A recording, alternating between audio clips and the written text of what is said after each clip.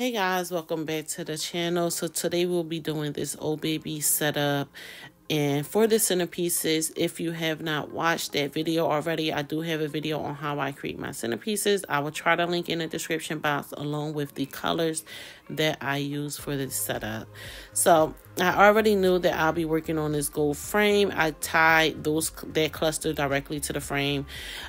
This setup, I was working with an event planner for the first time. We actually had 2 events this day, and we had an hour setup for both events. So this setup was actually done within 40 minutes, you guys. Do you believe me? It was done in 40 minutes. I had the proof. I have the proof.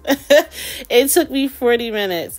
I'm adding on the clusters, and I'm adding on some of the clusters. I already had them tied together. So I may had 2 clusters tied together, and some of them I didn't, like the ones I'm adding on now. I just had them out. And that was a cluster of 8 that I just added. And before, there was a cluster of 6 right next to it that I'm twisting around playing with. So I go back and forth between 8 and 6. It all depends on where I'm adding that. And if I think it needs like super thickness, or if I just think it needs like a cluster 6. Like something not so full, more structure. Because I think a 6 is more structure, give you that straight look, where an 8 is a little bit more fuller.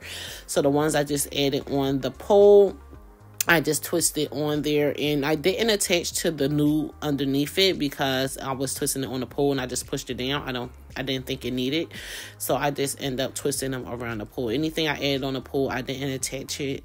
When I say attach, I mean like tie it neck to the cluster underneath it. I just twisted around the pole and left it there. So that's me adding on, and all of those are pretty much clusters of 8 balloons that I'm adding around the frame. I think I ended up adding a cluster of 6. That one, did I leave that there? No, I think I ended up getting a cluster of 8 and then adding that on instead. And I believe I did a 6 after that though. But all of those are clusters of 8 right now. So that's another cluster of 8 balloons. And I think I ended it with a cluster of 6. You guys will see that later. So I'm adding, I want to create some kind of fullness on the right side. So I'm going to flare that out. I'm tying, if you guys don't know, I tie all my balloons neck to neck. And if I can't tie it neck to neck because of, you know, maybe I don't have enough neck or just my hands tired, then I would grab a 260, which I keep most of the time in my pockets. When I go on site, the first thing I do, I just dig my hand in the 260 bag, grab a handful, and I literally just put it in my pockets because I just use that. So I don't know how that cluster fell, that 16-inch balloon fell out, but I just twisted it back into the cluster, and I'm lifting that blue cluster up because it was kind of falling and dipping in. So I kind of lift it up, and then now I'm adding on this that was a cluster of 6 balloons. I'm tying it on, and you guys see that it was sitting right next to it, and then I pushed it back. So you want to make sure you push those back. That way it's not like making it super bulky. You just want sometimes the balloons to peek through and not literally sit next to the other clusters. So that's what I did there, and I'm going to continue to go around, add more clusters to fill it out. Another cluster, that was actually a cluster of 6 balloons. I can like look at it and tell the difference, like if it's a cluster of 8 and cluster 6. Can you guys do that?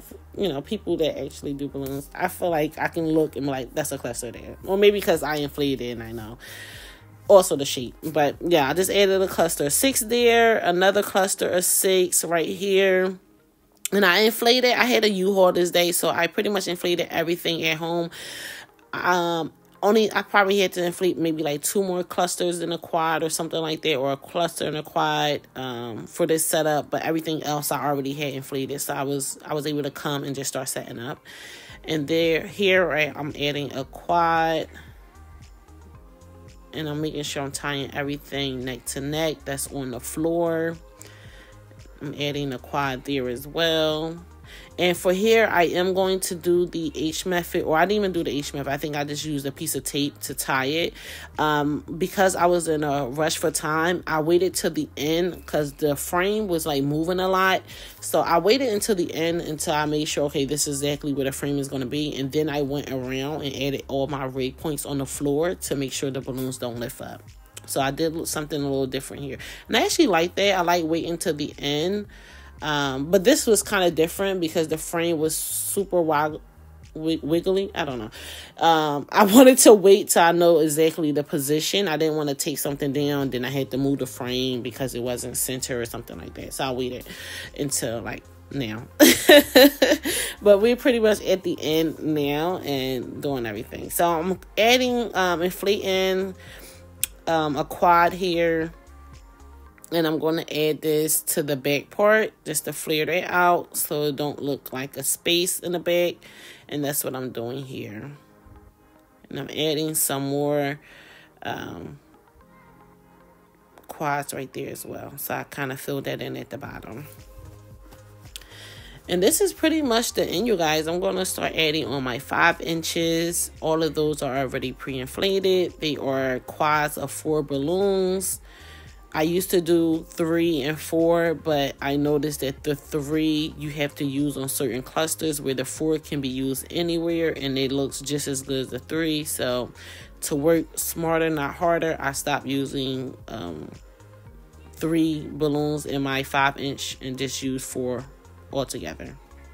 It was easier to do. Inflate 2 balloons at a time and twist it together. So that's what I did.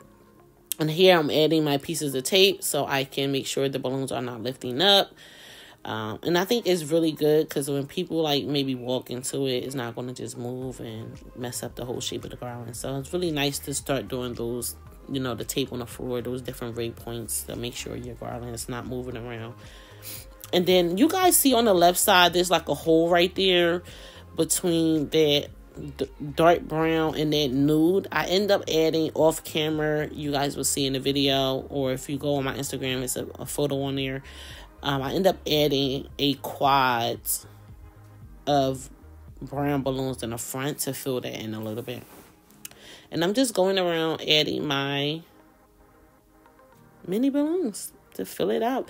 And I added 2 mini balloons on top of where that floral at on the left side at the very top, because I had some that I thought it was cute. It gave it a nice little end to it. So sorry guys.